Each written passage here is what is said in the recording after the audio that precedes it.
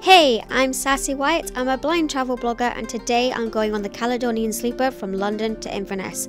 Join me as I adventure and see if it's accessible. The accessible bathroom on the Caledonian sleeper has an assist function.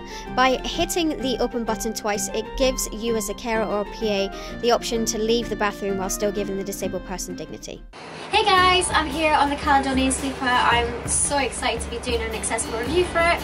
I'm going all the way up to Inverness and then I'll be returning. As you can hopefully see, it's a huge room. Grant, do a quick explain. Yeah, so you got a double bed here. Got accessible. We got ports here to charge your phone. We've got two separate lights over there. Got some menus and things here. The menu is asking you what time you want breakfast, and your breakfast options are porridge, bacon roll, blueberry smoothie bowl with chia seeds, flax seeds, crushed dried banana, that's vegan, Highland breakfast exclusively served in club car, eggs royale exclusively served in the club car, no breakfast required. Breakfasts are served with a Bad Girl bakery muffin, and it says we'll endeavour to deliver your first choice as offers an alternative if not possible. And you can select what time you would like your breakfast delivered, if you want tea or coffee, apple juice, orange juice, caffeinated coffee. And yeah, it just tells you the times here, what time breakfast is served when you're going to Inverness, Aberdeen, Fort Williams, Glasgow and Edinburgh, and London for example. And then it says location, would you like it in your room, in the lounge car, and do you require a shower token and a wake-up call. So then we've got... Hi, so are you there? Yeah, I'm just here. So I've opted to have a shower token and have it in my room just because of Ida. You know, she's an escape artist and she will try and bolt up and down to sniff around. So I thought it'd be really great, but I'm hoping on the way back to at least go in the lounge car to experience that from a disabled person's perspective too, see if it's wheelchair accessible and accessible for visually impaired people. Unfortunately, it does look like there is no braille menus. If you use apps like Seeing AI or Envision AI, both of which is coming up in a future video, then yes, it is accessible to you, but to fill out the cards, unfortunately it's not. But really, I just think this is just a fantastic thing. I think I'd point out at the moment we've noticed there's no grab rails, are there, Dylan? No. And there's no hoist. So if there is a wheelchair user on here, they can easily get you on with a ramp, and they could, you know, you've got loads of room to turn around. But if you need that transferring equipment, there isn't that. So I'd guess that you'd have to bear that in mind if you wanted to do an accessible double room with a sleeper here on the Caledonian. But otherwise, I definitely, hopefully recommend it, and I'll get back to you later. Bye. Grant just told me there was a little bag of surprises, so you know, typical blind girl, didn't even notice. So I'm going to show you. Right. This feels like a bottle of water. That's good. Keep you hydrated. Ooh. Okay. So this is where blind girl fails are. There's quite a few of these little bits in here, so I'm just going to bring them all out. And I'm guessing they are, you know, maybe moisturiser, shampoo, conditioner. Yeah, what would you say? So there's conditioning and shampoo. Okay. There's another bag that I've got a hold of just so people are aware. Oh, okay. Hand and body wash, hand and body lotion. There is a Journey of a Nighttime sleep kit with earplugs in there as well. Ooh. And there's like a little bottle of pillow spray. Very nice. Oh, is that what's in here as well? Yeah, that's your sleep mask and earplug. Oh, fantastic. Ooh. Yeah. Thanks. There's another little bag on there next to your water bottle. You just find that. That's got shampoo and things in it just for the shower that they have. Oh, has it? Yeah. Oh, brilliant. Oh, so all the bits and bobs are packed. Didn't need to. Yes. That's quite good. Obviously, if you're blind, you wouldn't actually be able to tell which is the difference.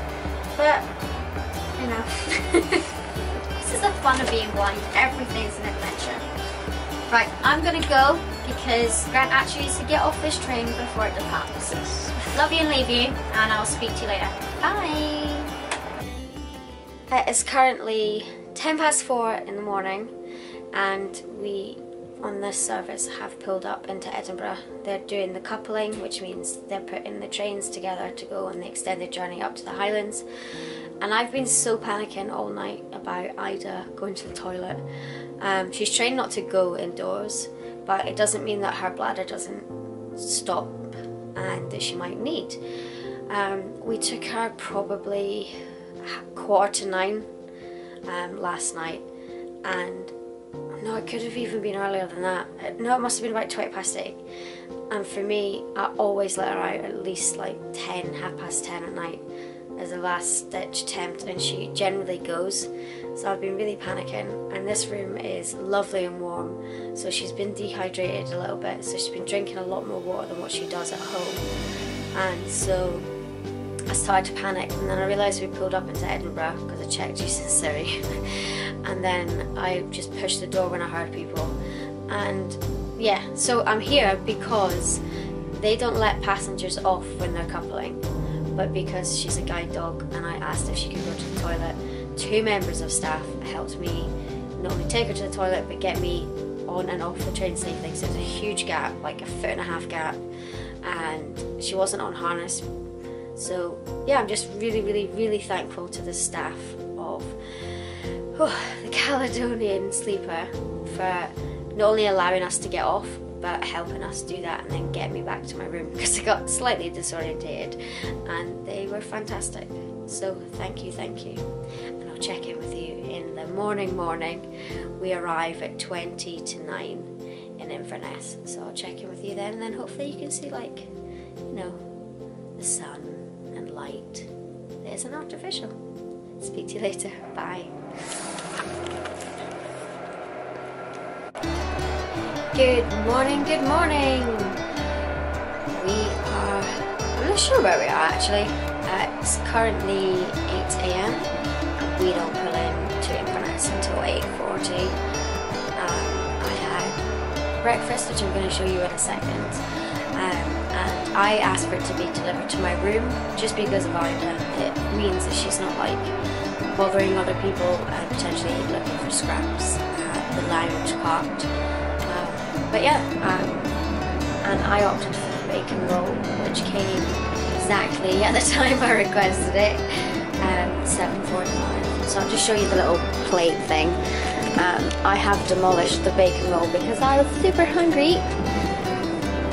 Well, so you've got a bacon roll, and then you've got, I think it's a muffin, I'm guessing so, and a little cup of tea.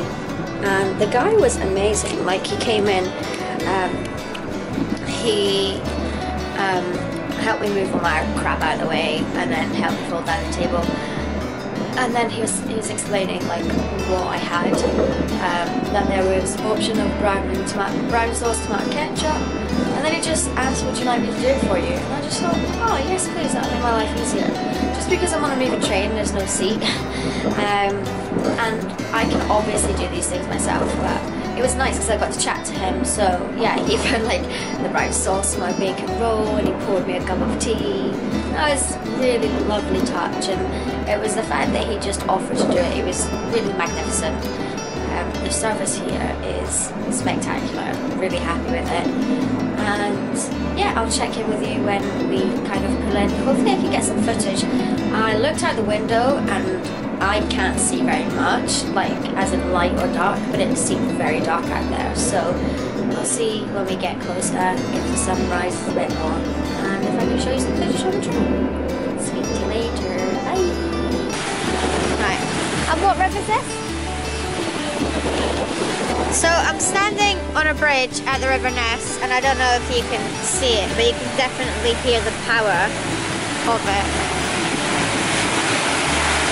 How crazy is that? Right, apparently, according to Rebecca, my tour guide, there is a castle over here somewhere. Which way? Yay! So we don't know what the castle is. I'll find out and tell you later. Hey guys, so I'm at the guest lounge in Inverness. It's really quiet, and I'm not sure really what's in the room except coffee machines and obviously tables and chairs and sofas. So I'll just scan around and I'll tell you more about the trip in a minute.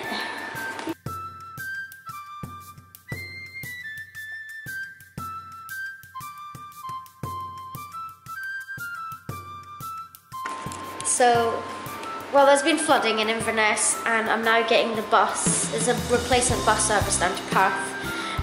The sleeper train couldn't come up to Inverness, so getting the bus down and then sleeper train from Perth onwards. Don't know.